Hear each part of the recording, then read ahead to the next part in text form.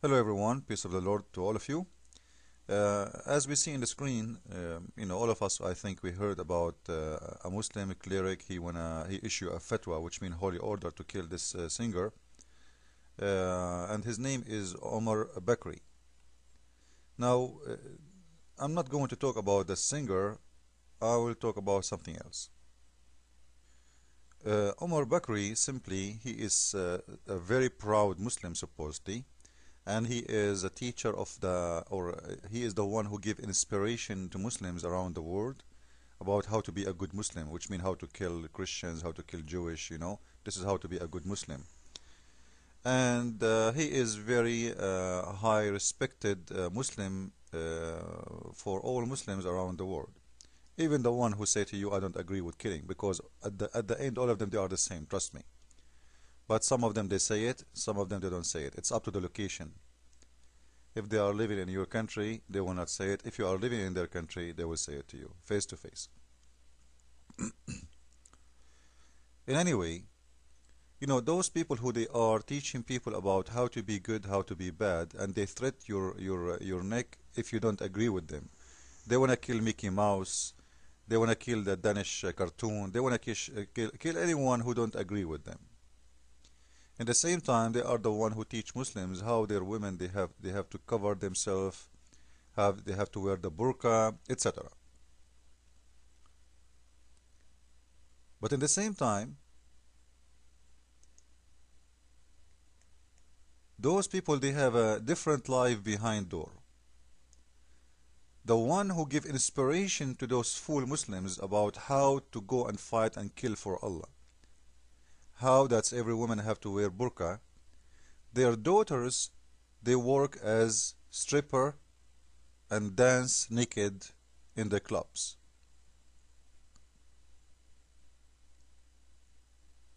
This guy who is teaching every Muslim how to be good, his daughter is a naked dancer.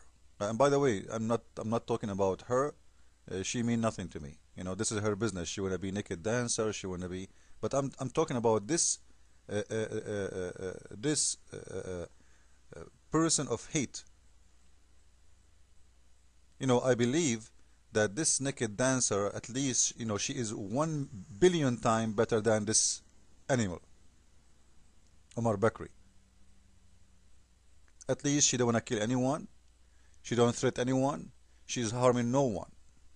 She wanna be naked. This is her business. So, just to make it clear, I'm not putting this lady down, This is her business. This is her life, This is between her and between God. I'm not judging her even. She is, and even I'm saying she is a lot, 1 billion times better than her father. There is no way to compare even.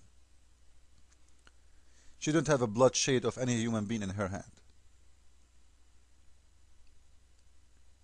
But in the same time, we will see that those people who they are claiming to be cleric of Islam, teachers of Islam, they say something and their life is something else. And the weird, that's all of them, they share the same. This is the Saudi newspaper. They have a website.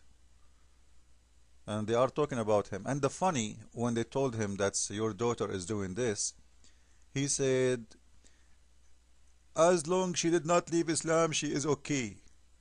Huh? You see, they teach husbands, this guy, he have speeches. If your wife, she don't wear her clothes in the proper way as Islam teach, beat her until she die. In the same time, because he have no power over his daughter, well, as long as she don't leave Islam, it's okay. And the funny, his daughter, she said that she is a good Muslim and she don't eat pork and she pray to Allah. Huh? Is that what is important really?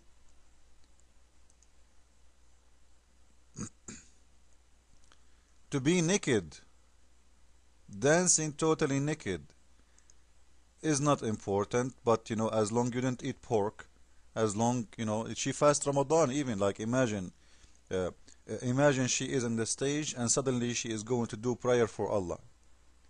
and especially she is naked. And I think men in the club, they will love it to see a woman she is naked bending over to pray to Allah. This will be very very exciting.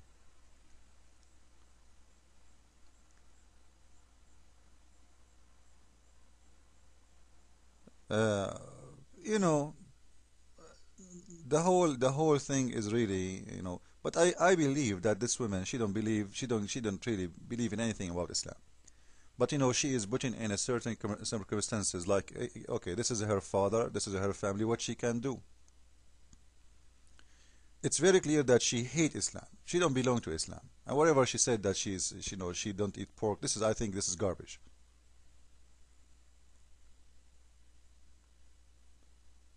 In the top of that, it's very amazing that all the scholars of Islam, they share the same. Even their boys, they work as a striptease. Even their boys, which mean even not only the daughters of those scholars, they do striptease. So their daughters and their boys, they do striptease. And you will see a scholar like this, a hate monger like this, very animal person. I don't know if you remember him, his name is Hamza, Abu Hamza. Even his kids, they do work as a striptease. And in case you don't remember, just to refresh your memory, even Osama bin Laden, his niece, she do strip to take naked pictures.